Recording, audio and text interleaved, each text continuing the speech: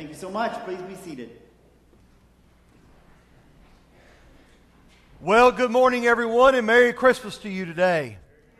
It's so good to see you today. We want to welcome you to First Baptist Church. We are so thankful that you've chosen to join us this morning here in person or out there watching online today as we've come to celebrate the birth of the Lord Jesus Christ, our Lord and Savior. What a wonderful, beautiful day it is to be in the Lord's house worshiping Him and the opportunities that are before us today.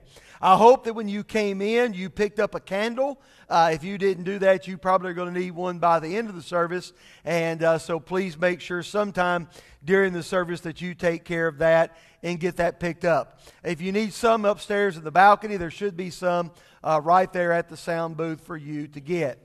Let me say this. If you're here today and you're a guest, we are so glad to have you at First Baptist Church. We do have a number of guests today. Some of you are here visiting with family. Some of you are from our community in the area, and you're here as our guests today. We are so glad that you are here. We want to say to all of our guests and all of our members, if you would this morning, I want you to take out your smartphone or your device, go to FBCLexington.com, and go to Sunday Central. We want everyone to do this. I ought to see the glow of your face even now. And I see it when I'm preaching, so I ought to at least be able to see it while we're doing the welcome, right? So if you would, check in this morning. Let us know that you're here. If you're a guest, fill out all the information and hit submit so that I can send you a letter this week and we can let you know how thankful we are that you are here. And I want to encourage you to do that. Also there's announcements. Also, you can give online. One of the many ways that you can give here at the church is to give right there online at Sunday Central. Or you can also give by way of the offering plates that are passed, the receptacles in the back as you leave today. You can mail that in. But I just want to remind you the last end of the year gift has to be given by December the 27th to count on the 2022 church year. So I just wanted to let you guys know that. And so we are thankful that all of you are here today. I'm going to ask our guys if you would come forward now with our offering plates, and we're going to be receiving our morning offering today. Several of you have asked. Our goal for the Lottie Moon Christmas offering was $20,000. We have surpassed that already just a little bit, and so we praise the Lord for that. We want to continue to give to that throughout the Christmas season as we have the opportunity to do so, all right? So we are thankful for that. Our ushers are going to come forward this morning, and as they come forward, I'm going to ask you to stand again with us today to receive our offering, and we're also in just a moment going to be reading Scripture together. Let's pray together. Lord, we're so thankful for you. Sad times we come to this service where we kind of get back and forth. It's already, you just bless this offering. Bless all those areas that it will reach. Bless all those that give. Lord, we just thank you again for this day. We thank you for the service we're about to have. It's in your Son, Jesus' name we pray. Amen. Good morning, church. Merry Christmas. Please join me as we share in the reading of God's Word. So her husband Joseph, being a righteous man and not wanting to disgrace her publicly, decided to divorce her secretly. But after he had considered these things, an angel of the Lord appeared to him in a dream, saying, Joseph, son of David, don't be afraid to take Mary as your wife, because what has been conceived in her is from the Holy Spirit. She will give birth to a son, and you are to name him Jesus, because he will save his people from their sins. Now all this took place to fulfill what was spoken by the Lord through the prophet. See, the virgin will become pregnant and give birth to a son, and they will name him Emmanuel, which is translated, God is with us. Matthew 1:19 through 23. To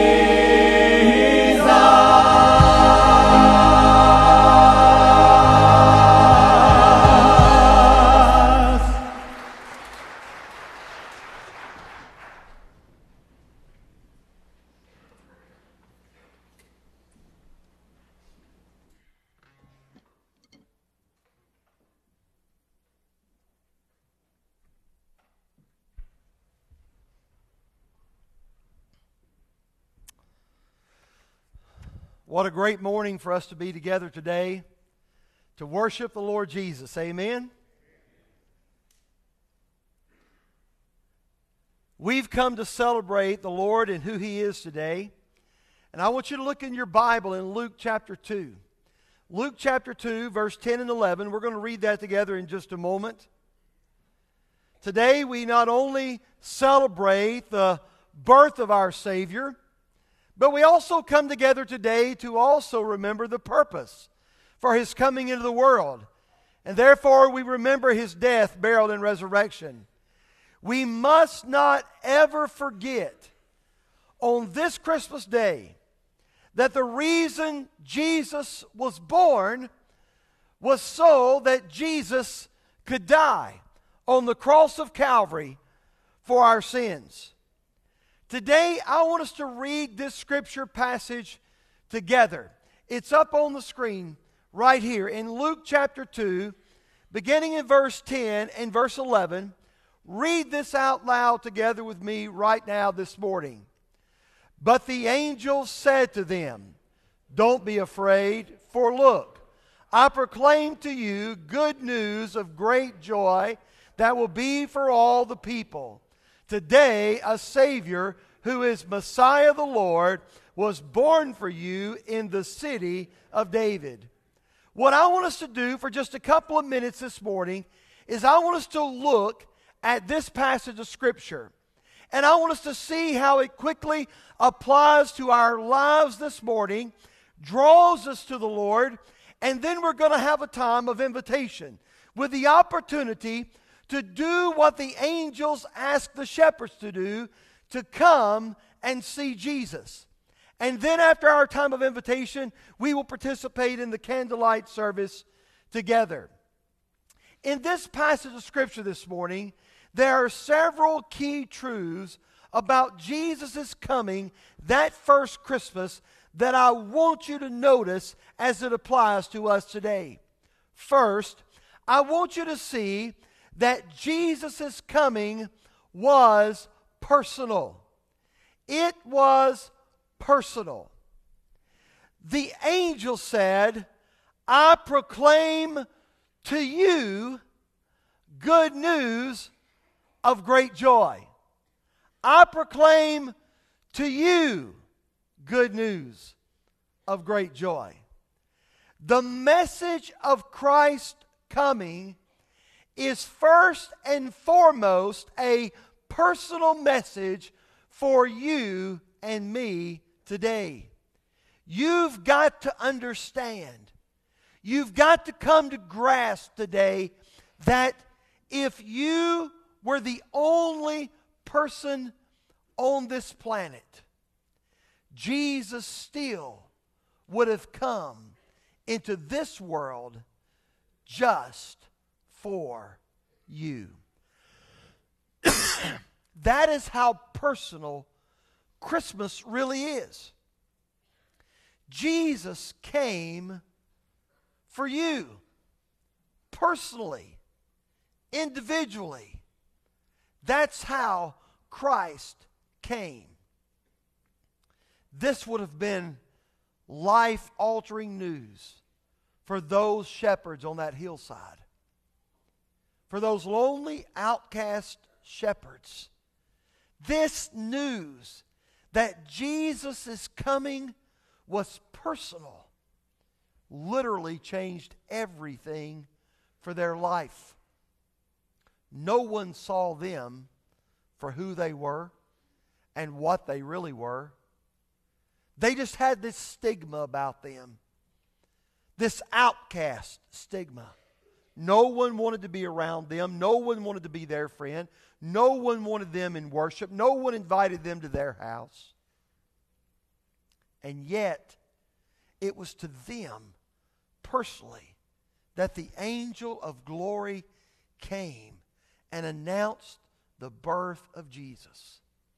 How wonderful, how valuable, how special they must have felt to realize that the Messiah, the one promised for so long, had come for them personally. how life-changing it can be for you and me today if we will ever come to the understanding that Jesus' coming was personal. It was for you and me. So Jesus' coming was personal. Not only that, Jesus' coming was also for all people. For all people. The angel said, I proclaim to you good news of great joy that will be for all the people. Now, while it is certainly life-changing to know that Jesus came for me personally and for you personally, we must never forget that all people are important to God. Every person of every race, of every nationality, of every demographic, of every place in the world is important to Jesus. Just this morning, I received a message from a pastor in Kenya telling me Merry Christmas. This morning, I received a message from a pastor in Brazil telling me Merry Christmas. This morning, I received a message from a pastor in Zambia telling me Merry Christmas. This morning, I received a message from a pastor in Pakistan telling me Merry Christmas. It did not matter what part of the world they were in. They all had the same message. Merry Christmas, because Jesus Christ has come. How exciting. To know that Jesus came for me and you personally, but He came for all people. That message of Jesus' coming, this good news of great joy, not only has it been shared to us, but it has been shared throughout the world. And you and I, as the people of God, have a responsibility to continue to share this message to all people. This good news must be shared across the street. This good news must be shared across the states. This good news must be shared by us across the seas. This is our Lord's command for us. And as we enter into a brand new year of 2023, we must be mindful that all around us, every moment of every day, are people who must hear the good news of Jesus Christ. That message that we are to share is an important message. First, it is a message of hope. If ever there was a message for our world today, it is the message that Jesus Christ came to give you hope. We live in a very hopeless world where people are seeking something different. And what they're seeking cannot be found in this world. It can only be found in the person of Jesus Christ our Lord. In Jesus, there is hope. That's the message. In Jesus, there is help. That is the message. People need help. I need help. You need help. We all need help. And the only one who can really help us is Jesus. Hope, help. But there's something else that we desperately need right now in our world, and that's healing. It's a message of healing. I'm not just talking about physical healing. I'm talking about the kind of healing that only Jesus can bring. The kind of healing that brings peace to our hearts and to our minds. The kind of healing that brings peace in families. Peace across racial lines. Peace across denominations. The kind of peace that Jesus brings when He comes into our life as He came into our world. You see, Jesus' coming changed everything. Jesus' coming was personal. Jesus' coming was for all people. Thirdly, Jesus' coming is prophetic. Prophetic.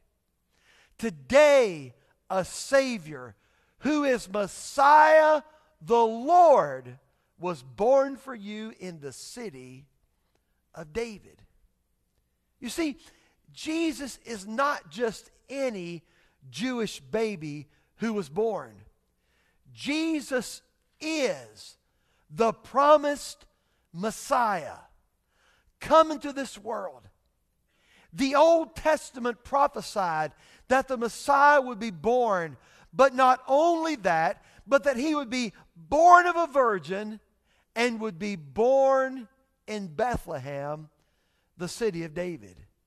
We read in Luke 2, 4 through 7, and Joseph also went up from the town of Nazareth in Galilee to Judea to the city of David, which is called Bethlehem, because he's of the house and the family line of David, to be registered along with Mary, who was engaged to him and was pregnant. And while they were there, the time came for her to give birth.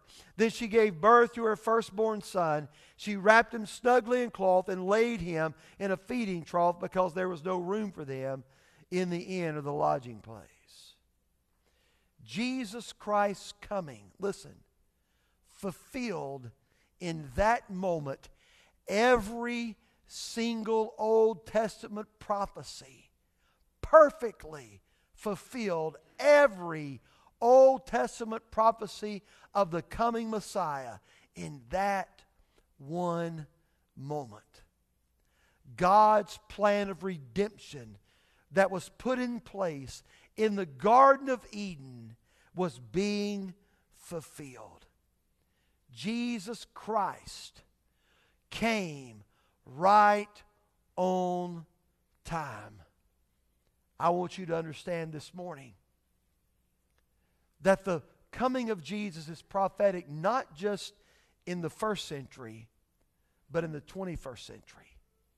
Jesus came right on time then, and I want you to understand this morning that same Jesus will be right on time for you right now, this morning. No matter where you are, no matter what you're going through, I want you to know Jesus will show up for you right on time. Not a minute too early and not a minute too late. Just trust Him. Jesus' coming is personal. His coming is for all people. Jesus' coming is prophetic. One final quick thing before our time of invitation. Jesus' coming is powerful. It's powerful.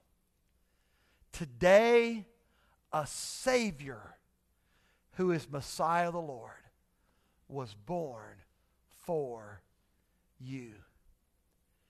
That's the key word in the entire passage. Today, a Savior. A Savior. What we needed more than anything else in our life was a Savior. We did not need a life coach. We did not need a religious leader or more religion. We did not need a great leader or a great teacher.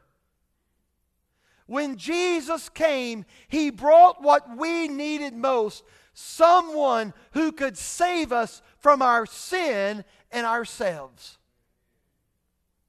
A Savior who is Christ the Lord. The one thing we could never provide ourselves on this earth. A Savior. A Savior had come to save us from ourselves and our sins and our mistakes and our failures. God sent Jesus, the Savior, the perfect sacrifice for sin. The angel said to Joseph in Matthew 1, 20 and 21, Joseph's son of David, don't be afraid to take Mary as your wife, because what is conceived in her is from the Holy Spirit. She will give birth to a son, and you are to name him Jesus, because He will save His people from their sins. This is the powerful, life-changing, simple message of Christmas. That no matter who we are, no matter what we've done, no matter where we've come from or where we are headed, we can be saved from our sins and ourselves. And we can have the assurance of eternal life in heaven because Jesus came. No wonder the angel said, it's good news of great joy. Then the angel said something else to the shepherd. He said, go and find this one named Jesus. And the Bible says that the shepherds left immediately without excuse. And they came to the place where Jesus lay. And they found it was just as the angel said. And the Bible said it was such a life-changing experience. They left praising God and telling everyone what they had seen and experienced. Now listen to me. The invitation of the angel to the shepherds is the same invitation for you and me this morning. Leave wherever you are, wherever you find yourself, in whatever situation, whatever circumstance it may be, leave that place right now and go and experience Jesus Christ for yourself. Whatever you're going through, go and experience Jesus. Because in His presence, everything changes for you. So this morning, the presence of the Lord Jesus is here right now. We're going to have a time of invitation. I want to invite you right here on the very last Sunday of this year, on the very Sunday that we celebrate the birth of Christ. I want to invite you to come. Come as a believer to this altar and thank God for your salvation, for your forgiveness of sins. To come and recommit your life to the Lord today as we come to the end of a year and begin a new year. I want to invite you to come and join this church. So many of you are here and you've been a guest for a while and you've been telling me, Pastor, I want to join. Pastor, we're going to join. Well, what better day to come and do that than right here on Christmas Day? But some of you are here and you don't know Jesus as your Lord and Savior. Oh, you know about Him. You've heard the stories. You've seen the pictures. You've read the scriptures. You've even sung the songs. But there's never been a time in your life when you humbled your heart and asked Jesus to truly forgive your sins, mistakes, and failures, and ask Him to be the Lord, the boss of your life, where He could take control of you. Jesus is the greatest Christmas gift of all. What greater gift could you receive today than the forgiveness of your sins, eternal life, and heaven right now, this morning? Come. We'll be here to receive you. We'll pray with you. We'll encourage you. We'll answer your questions. Whatever it is, the Lord calls you to come. Let's pray together. Father, in the quietness of this moment, we thank you for your many blessings. We thank you for the simplicity of your word and how it so clearly speaks to us as to how you came, but more importantly, why you came. So, Lord, today we need to respond immediately like the shepherds of old to your invitation, and we need to come into your presence and be changed and experience you. We need to leave from this place as believers, telling everyone what we've seen and experienced in you. So I pray this invitation brings you honor and glory as we come to you. And we pray this in Jesus' name. Amen. Stand and sing with us this morning. As the Holy Spirit of God leads you, we invite you to be the first that steps out to come today. Would you come?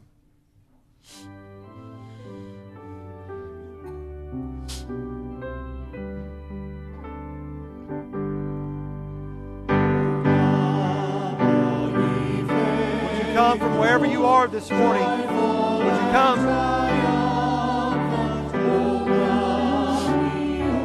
you come?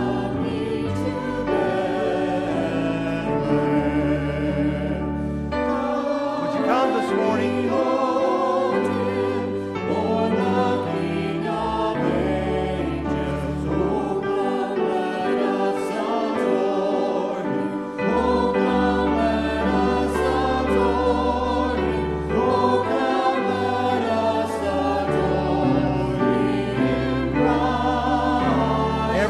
Different in the Lord's presence. Would you come? Would you come and experience Him today?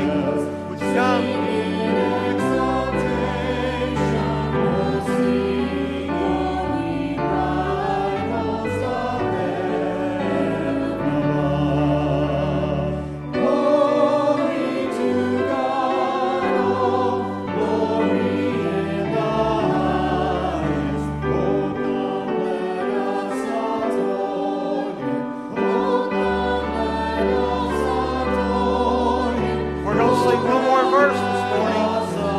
Verse is for you if you need to come.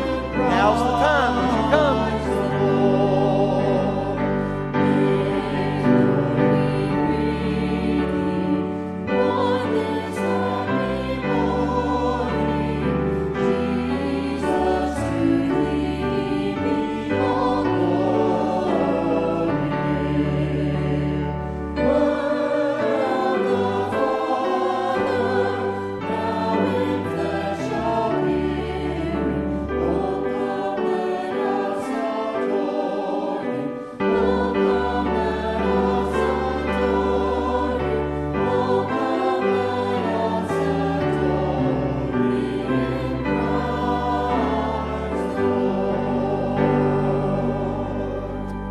Thank you so much this morning. If you would be seated.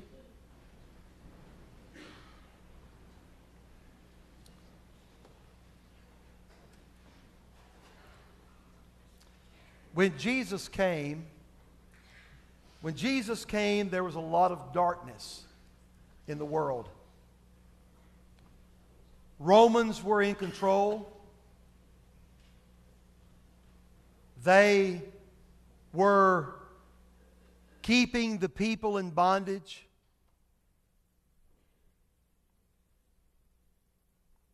There were false gods, idol worship, corrupt religious leaders. There was no prophet in the land, and there had been no word from God for over 400 years. The people wondered, where is God? Has He forgotten us? He promised that He was going to send a Messiah. He promised that things were going to be different. Where's God? Why is there nothing but silence from heaven? Have you ever had an experience like that in your own life? A time in your life where it seemed that God in heaven had grown silent and there was no word?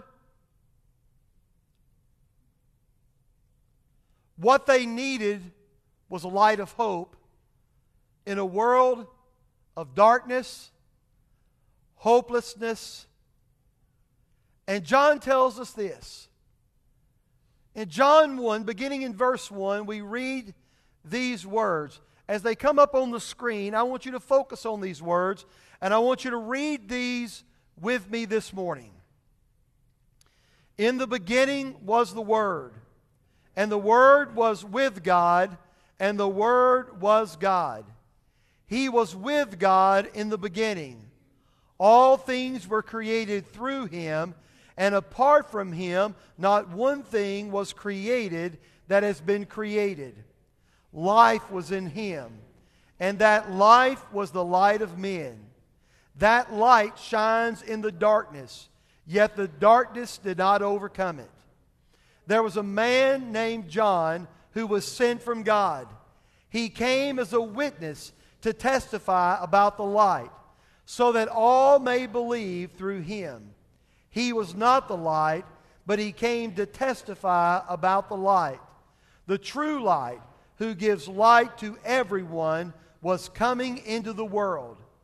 He was in the world, and the world was created through him, yet the world did not recognize him. He came to his own, and his own people did not receive him. But to all who did receive him, he gave them the right to be children of God, to those who believe in his name, who were born not of blood, or of the will of the flesh, or of the will of man, but of God. The Word became flesh and took up residence among us. We observed his glory, the glory as the one and only Son from the Father, full of grace and truth. And Jesus came into this world. He came into this world. And he came for you and for me. He was the perfect sacrificial lamb. He died on the cross of Calvary, was buried in a borrowed tomb.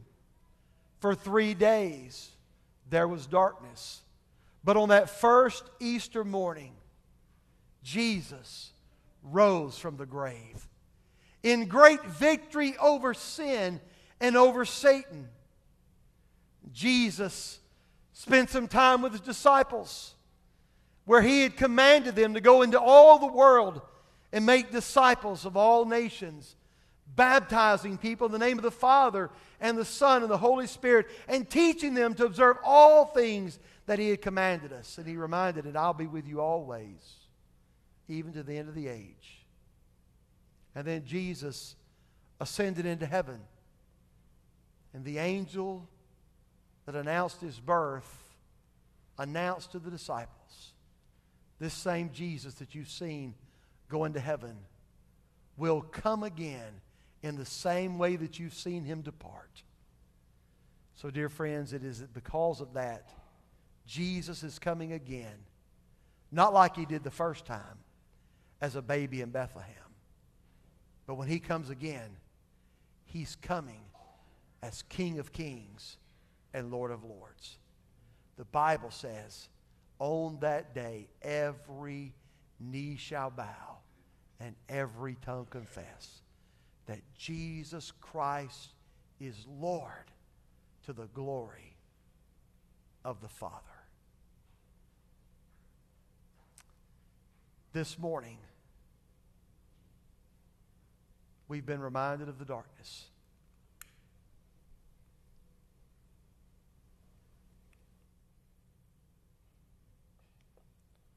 Darkness everywhere.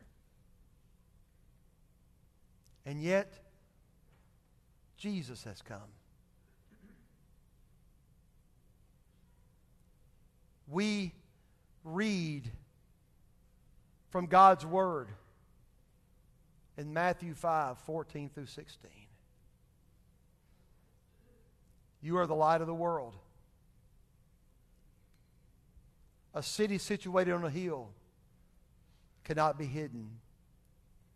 No one lights a lamp, it puts it under a basket, but rather on a lampstand, and it gives light for all who are in the house. In the same way, let your light shine before men, so they may see your good works and give glory to your Father in heaven.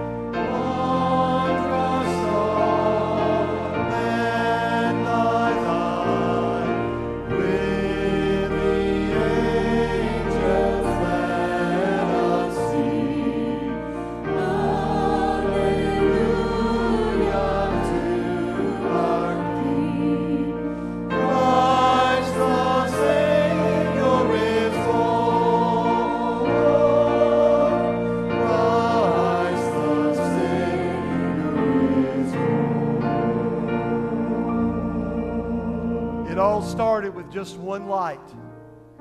One light. One light that was shared. And as one light was shared, it was shared with others all around the room.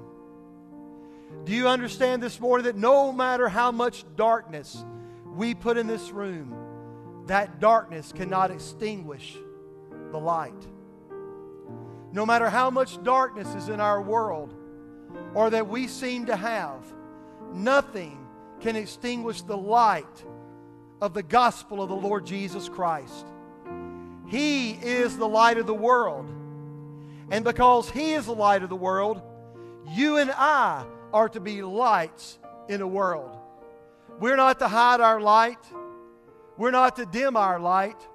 We're to boldly hold our light of the Lord Jesus Christ forth and say boldly, Jesus is my Lord. He's my Savior. He's my King. We serve Jesus, the light of the world. Merry Christmas. God bless you and your family. Let's pray together. Our Father, we thank you so much for the wonderful privilege of being able to experience your light. To know that that light shines brightly in our lives, and it can shine brightly through our lives. It shines in our church. It can shine through our church. It shines in our families. It can shine through our families. Father, it is my prayer today that we leave this place recommitted once again to let our light shine in our communities, across the street, across the states, and across the seas, for your honor and for your glory. We thank you that you've come into this world for us. Lord, we honor you today for who you are and all that you've done. And the people of God gather together, say together, amen. Amen. Merry Christmas.